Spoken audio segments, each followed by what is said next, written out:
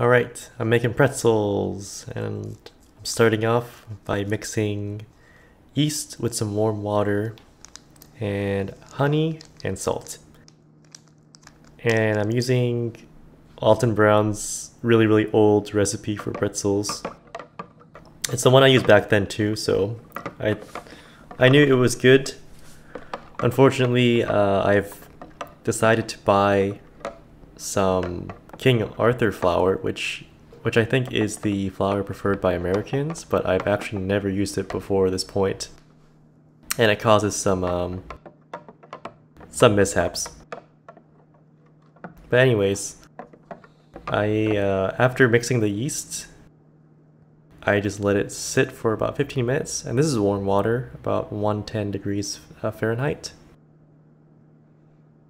And if your yeast isn't dead, you should see some bubbles and maybe the yeast clumping up together and frothing. And this is some sped up footage, but you could see them forming very slowly to the top.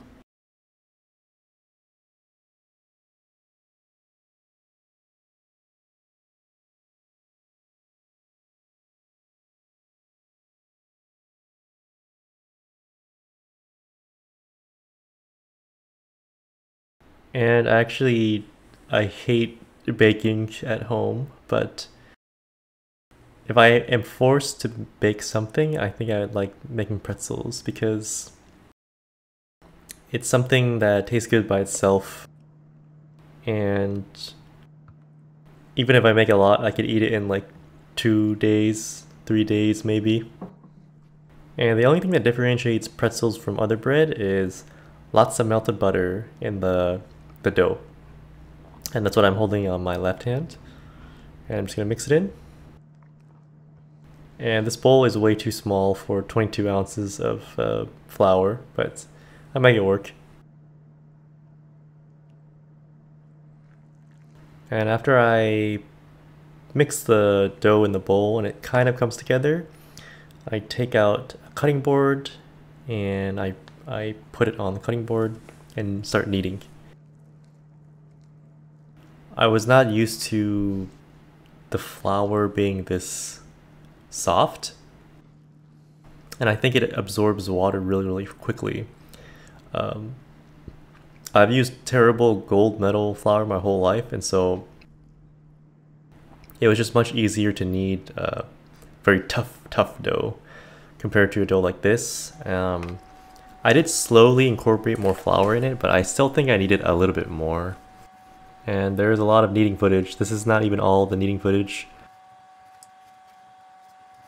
I did maybe 15 minutes of lazy kneading and then 20 minutes of actual kneading. I think it needed 15 more minutes to get that chewy consistency at the very end, but I was in a rush. I was making these pretzels to take to my friend's birthday at some park. And so after I was done kneading, all you do is you oil the bowl and leave it to rest for 50 minutes to 1 hour, and it should grow double in size maybe.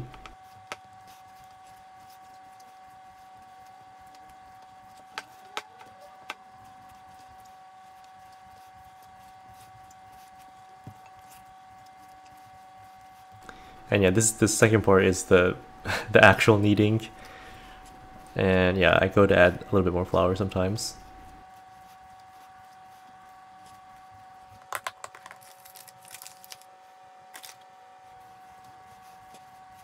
Man, I do not understand why people like watching baking videos, because they're my least favorite cooking videos.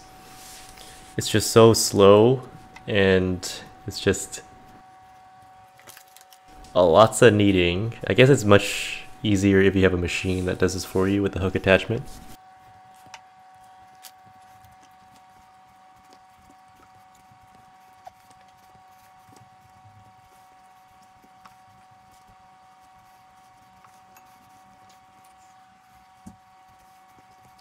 And after it's all done, I take it out and I deflate the initial air built in, and I shape it into a log as best I can. I realized I put away the scale and I was too lazy to take it out again, so I just cut it into 8 pieces as best I could.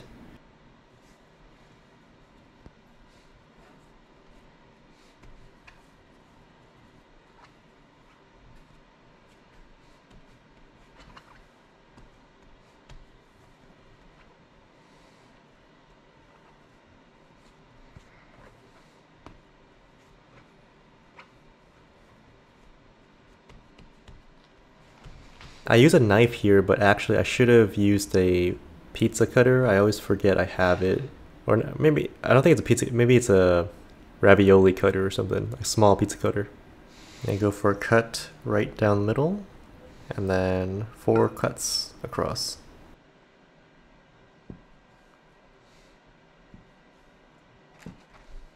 And then after that, I start to roll out my pieces, and I should not have taken the cut dough and put it all in the bowl because they just start merging into one big piece. Alton Brown suggests rolling it out 2 feet, and I think my cutting board across is maybe only a few inches above 1 foot. So yeah, I make mini pretzels. They still puff up post boiling and in the oven, so it's fine. There's many ways to make that pretzel shape, but I do the simplest one where you just twist it before connecting the ends.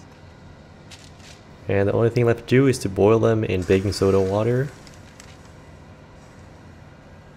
And the the boiling time for my pretzels were very inconsistent, so some of them boiled for a minute, others maybe 45 seconds total time. And I'm making a mess in my kitchen. It's baking soda all over my stove. And the only other thing I need for prep is an egg wash, which is just egg yolk, tiny bit of water, beaten together.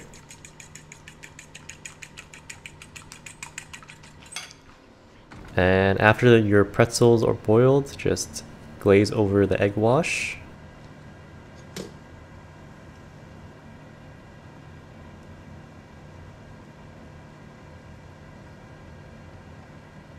And as you can see here, the pretzels have puffed up post-boilage.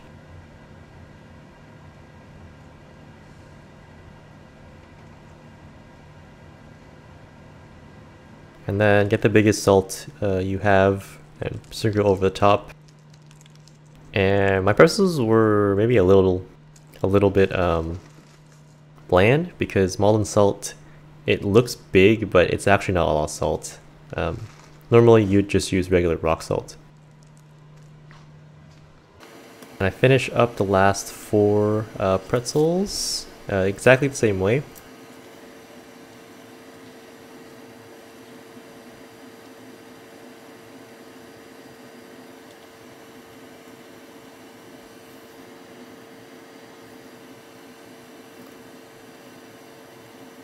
And don't use your hands.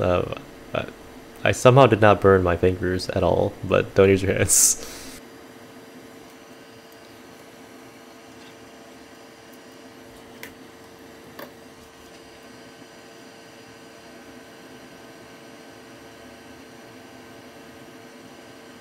Alright, and then I just put them in a very hot oven, 450 degrees Fahrenheit.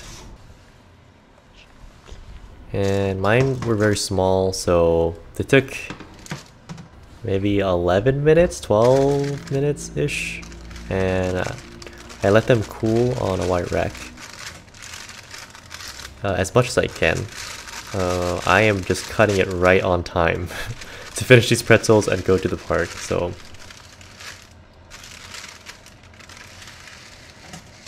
They were still a little bit steaming when I put them in the container.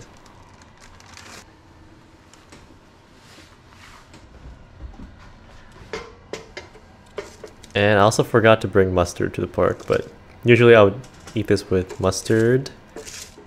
And I like any mustard except French's mustard. I'm sorry, Heston.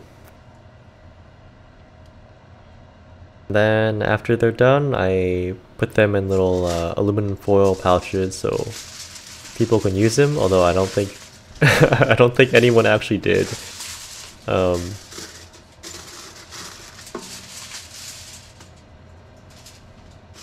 And yeah, I was in a rush. I actually forgot to take off my GoPro, and you can see here I changed my clothing, so after I'm done doing this, I can just run out.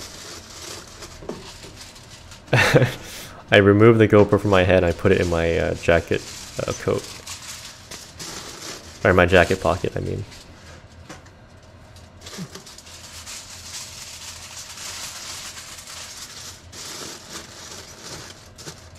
And yeah, thank you for listening to me ramble, and have a nice rest of your day.